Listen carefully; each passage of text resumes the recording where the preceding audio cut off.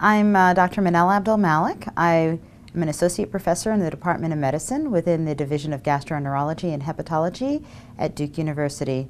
My area of research is in obesity and non-alcoholic fatty liver disease. So fructose is a monosaccharide, a simple sugar, which is found abundantly in fruits and plants, and likewise glucose is also a monosaccharide or a simple sugar found in fruits and plants. The chemical composition of fructose and glucose are similar, however the chemical structure of these two sugars is different and the metabolism of these two sugars is different.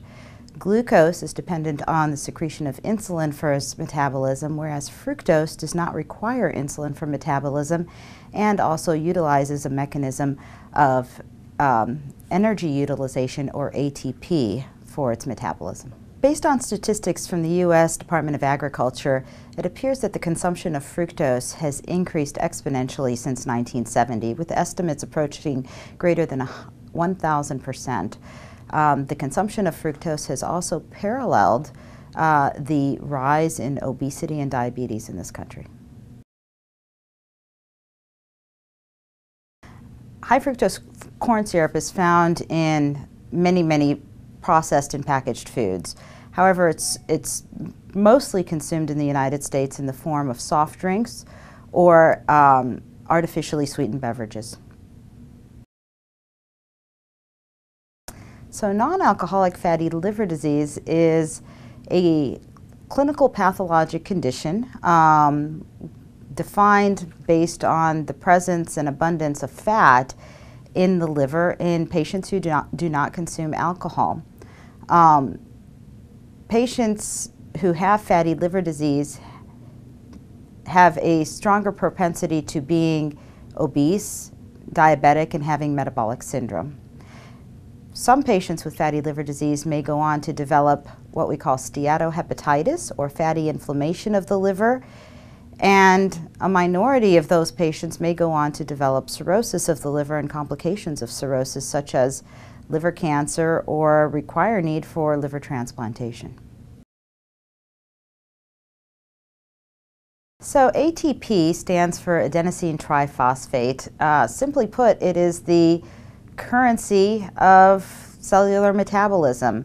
ATP is required for cellular respiration, cellular function, cell division, and many of the metabolic processes of the human body.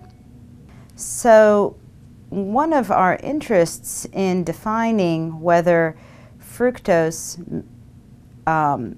may result in liver injury was to evaluate whether one of the mechanisms by which fructose may be associated with altered metabolism and the increased risk for liver injury in patients with fatty liver disease was to evaluate what may be happening with energy reserve or hepatic ATP. Our study was an analysis of the look-ahead fatty liver disease ancillary study. It evaluated 244 patients who were obese and diabetic, of which we evaluated laboratory studies, uric acid levels, as well as phosphorus magnetic resonance spectroscopy. 25 subjects of these 244 underwent an intravenous fructose challenge.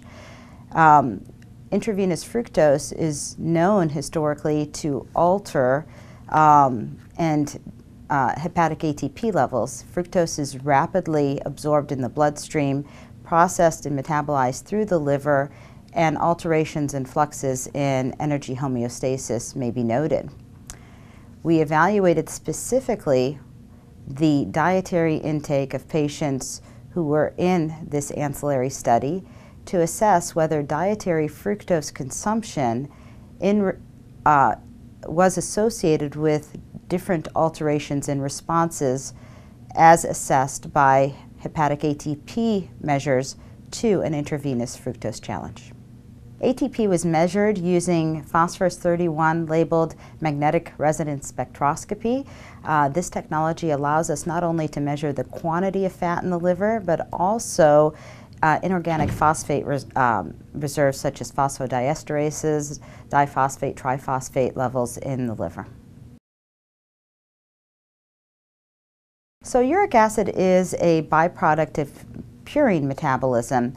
It is also a downstream byproduct of adenosine monophosphate, which really is a precursor for ATP. The increased production of uric acid does result potentially in uric acid stones, has been associated with hypertension, diabetes, and metabolic syndrome.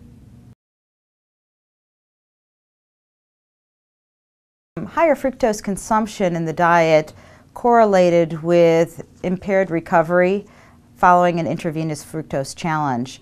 This impaired recovery was associated with higher levels of uric acid, suggesting that either increased fructose consumption or uric acid levels can predict impaired energy homeostasis in the liver. Such a mechanism may underlie the pathogenesis and/or potential for disease progression in patients with non-alcoholic fatty liver disease. So this data is exploratory and allows us to probe further questions as to what differences may exist between sugars, how the metabolism of such sugars may have implications on human health and disease.